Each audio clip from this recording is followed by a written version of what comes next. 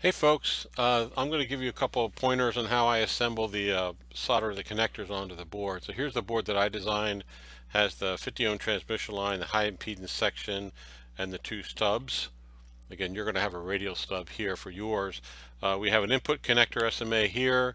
We'll have an output connector, and then we're going to solder a connector on here that you're going to connect your DC supply to for the biasing. One thing to note is that where the board shop routes out the boards and then disconnect them, you'll have these little tabs that need to be sanded off.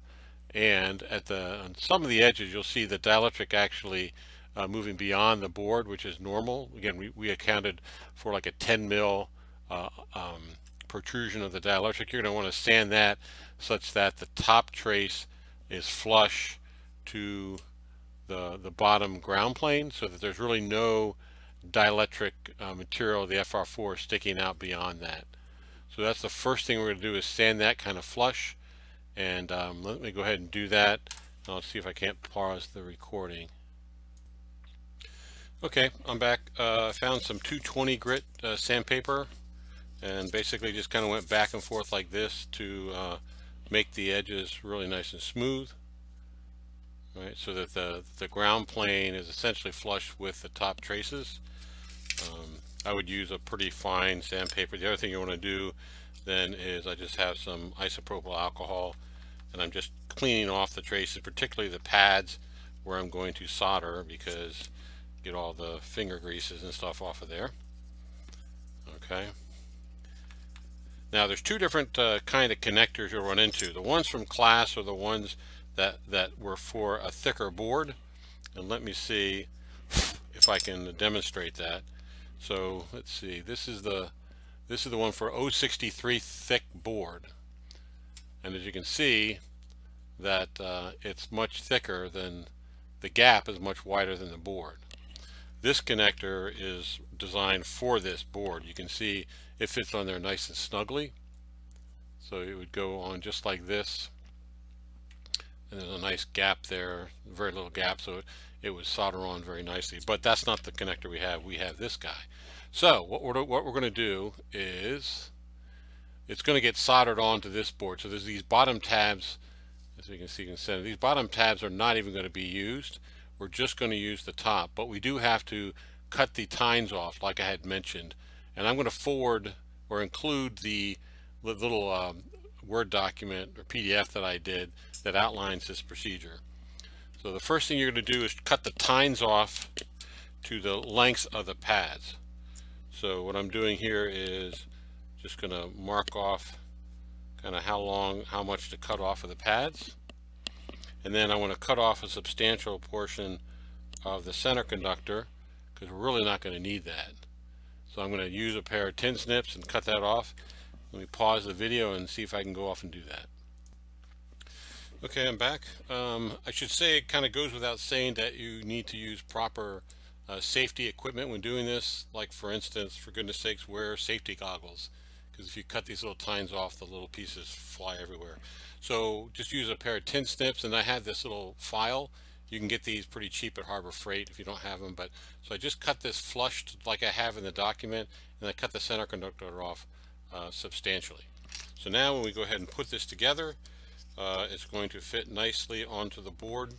So there's the top-down view. So get us in focus a bit. So that's the top-down view, and then there's the side view. You can see that there's going to be a gap. Maybe I can move the microscope up. Okay, see that? All right, so here's my suggestion to soldering the connectors on. So what I do is I have a little piece of metal here, and I'm going to turn on the soldering iron. And this thing just basically props the board up. It's a 1/4 inch piece of metal. You can use a 1/4 inch piece of anything, really.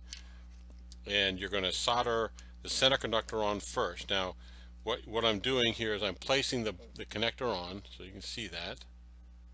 Okay, you're going to center that. Let me adjust the microscope. So first thing you're going to do is we're going to put a blob of solder, and we're going to solder the center conductor, and that's going to hold it together. And then we're going to solder these two edges right here. So let me let's go ahead and solder the little blob of the trace first. It's a little Weller soldering iron. Let's see if I can do this. I'm putting a little bit of solder here on the edge. That's what you need to do. Okay, and then I'm going to go over here and put the connector on. It's a little tough to do, and let's see what I'm doing first. Okay. Alright, so I've got everything positioned. I'm holding the board down.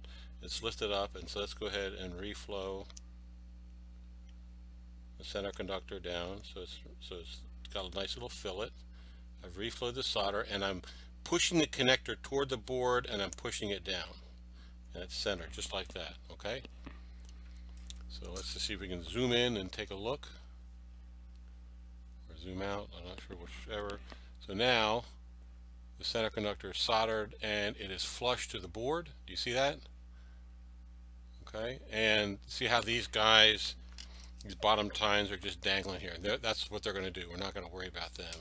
But now the center conductor is holding the board on there. So next what we're going to do is, and I have my soldering iron. This is SN63 standard tin 6337 tin lead solder, and I set my soldering iron on 600 degrees Fahrenheit. Your mileage may vary. So now what I'm going to do is just try to solder these two tines on here. So run a little bead of solder here.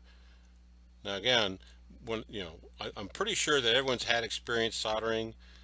When you solder these connectors, now notice the center conductor soldered right away. There's not a lot of thermal mass to the center conductor, but this guy, you got to get this whole thing pretty hot, and so there's a danger in you guys, or be very cautious that you don't burn yourself, because this connector is going to get really hot.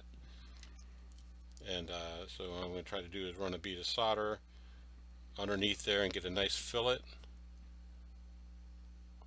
And unfortunately, I chose a metal piece of 1/4 inch thing. That's going to pull the heat away. Probably not a great idea, but I think it should be fine for now. And by soldering these little legs, what we're doing is we're not only mechanically holding the connector, but it's also making an electrical connection to the ground pads. And remember, our ground pads have 2 vias that go from the top trace to the bottom. So this is another way that the connector is grounded. So now you can see when the whole thing is pretty well warm, it's going to accept a nice solder joint right there. It's reflowing very nicely. Okay. Let's go ahead and use some of the, normally you would wait till the thing cools off to do what I'm doing to clean it with isopropyl, but I got these little Q-tips, and I'm just trying to clean up the flux that comes off of this a little bit. All right, we can do a little bit more. I'm doing this mostly so I can show you the solder joint. So not pretty, but it will work. Let me see if I can get this, get a little more light on here. Yeah, not pretty at all, but you get the idea that the 2 tines are soldered to the ground pads, and the center conductor is soldered. You can see a little gap there, but not too bad. And the traces, I mean the tines on the very bottom, are just dangling there. So the other thing I would recommend is next, now you can really see the gap. So ideally, you would want to sand more dielectric and try to get this gap to be 0. You want the thing to be flush to the ground plane. I think for our purposes it probably doesn't matter too much, but again, best practice if you're trying to get really good. Now what we're going to do, I'd recommend, and this would work as it is, but I would recommend putting a small solder fillet right against the edge here. And again, my soldering iron is set for very fine work. You know, I do 0603 SMT components. Normally if I'm doing connectors, I have my next soldering iron, which is over to the left, is a little bit higher wattage, and it's got a bigger tip, and so it's going to solder things much nicer. So it's going to take a while for this to heat up. but I'm trying to set a bit of a solder underneath. You don't have to plow a lot of solder, but and it's going to take a while to heat up, but I think it's kind of going there. Let's see if we can get some stuff going here. Can you see that? I'll try to center it a little bit more. More surface area will help heat it up, and it's going to form a bit of a fillet. Now there's a bit of a gap that you don't really have to worry about shorting the thing out. But now, there we go, that looks nice. Okay, about it. And now you can see that I have a solder fillet between the ground plane and the body, and that will help fill in that gap. And what's that going to do is going to reduce the inductance of the transition and make it a better impedance match. Okay, so we clean it up, and again, that sucker is hot, so be careful. If you soldered things for class before, you probably didn't have this. You didn't have to solder these big connectors on. So once again, safety first. Make sure you don't burn yourself, and it will get hot. And let me just kind of clean this up a little bit, and you can see the final product. So there it is. Center conductor, not pretty, but it's soldered to the trace, and there's the little fillet. And so that's what I'm going to ask you to do. You're going to put one here. I'm going to go ahead and solder this connector on this side, but again, this one's made for it, so it'll be a little bit easier. And you'll solder also a connector here to hook up the DC power supply. Now, when we go to test this, we are going to hook up a vector network analyzer. We're going to put port 1 here, port 2, put a signal through here, and we're essentially going to terminate this with different loads. One load would just be an open circuit. Another one could be like a 50 ohm load. Maybe we can find some other resistor loads. And essentially, if we did this right, kind of no matter what we attach here, either a 1 to 100 ohm resistor, should have very little effect to the transmission properties going from this port to this port, because this bias T is isolating the DC component from the S21. So that's about it. That's all I wanted to show you, and good luck, and we'll talk to you later.